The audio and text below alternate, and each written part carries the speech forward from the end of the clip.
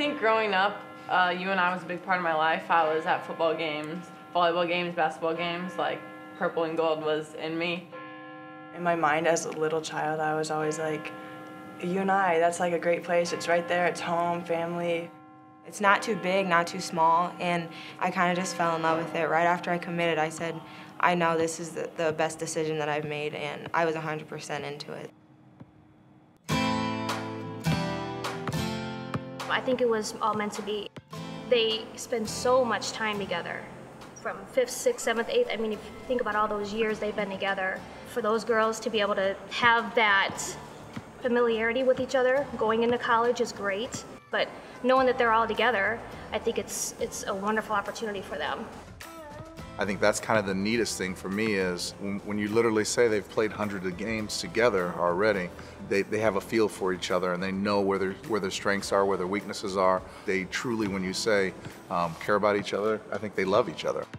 Just to watch that chemistry between them, their friendship build, hopefully get this championship and move on from there and do great things as well. I feel like growing up, like being blessed to play the sport with these girls, like it was like really important to me, and like these girls are my best friends. They've been a big part of my life, so just like getting the opportunity to play with them and keep playing with them for another 4 years is gonna be awesome. Whatever team that you're on, you're always gonna have different chemistries.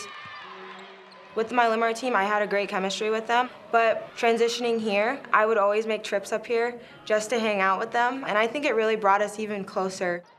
And it's like awesome for us like as a trio that when we are on the court, like if one of us isn't having a good game, the other two are, and it's just like we're there for each other, we have each other's back. It's great to have like multiple minds thinking like the same way. They were always there for me.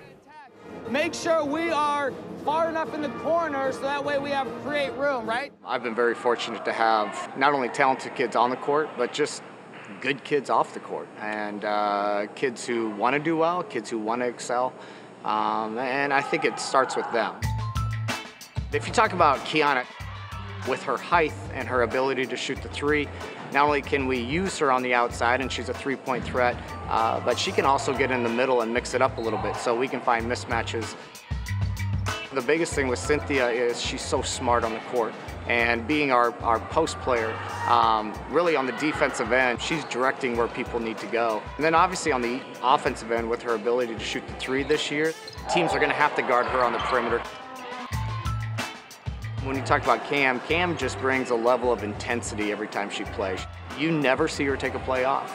I mean, she is going hard every single play, and I do think that's a little contagious, and I think other people feed off that. So I think when you combine those three, it really makes a great dynamic on the basketball team. And it's going to be fun to watch them grow from what they are here as seniors to watch them at the college level. And they are going to contribute to that basketball team at UNI. Our next senior is Cam Finley.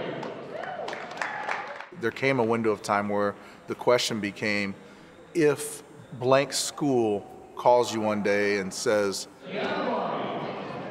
hey, your scholarship's no longer available, are there any schools that would cause your heart to jump?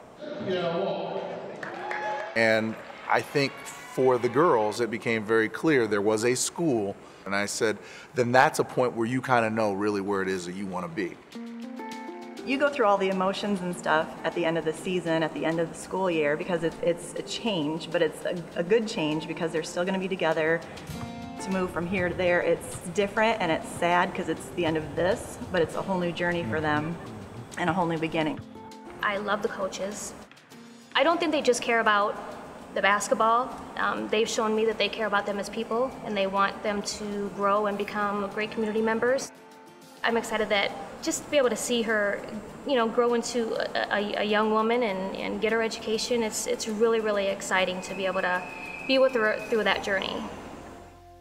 I'm definitely a little nervous to go, but that's going to be super exciting to wear the purple and gold and to represent. But I'm so thankful for these girls that they'll be in it with me, and we'll be able to get through it together.